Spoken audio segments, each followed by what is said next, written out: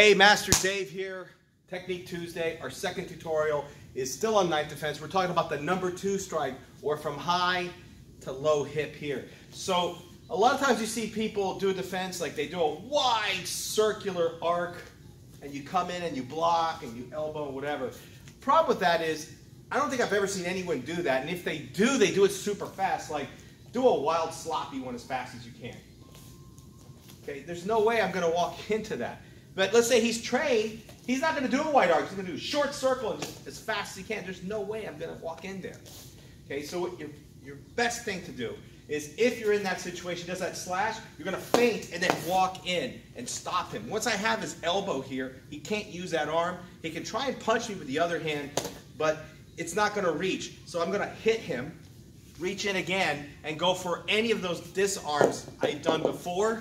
Even the arm bar, maybe this ways after I've disarmed him. Okay, and that's our Technique Tuesday. We'll see you on the next one.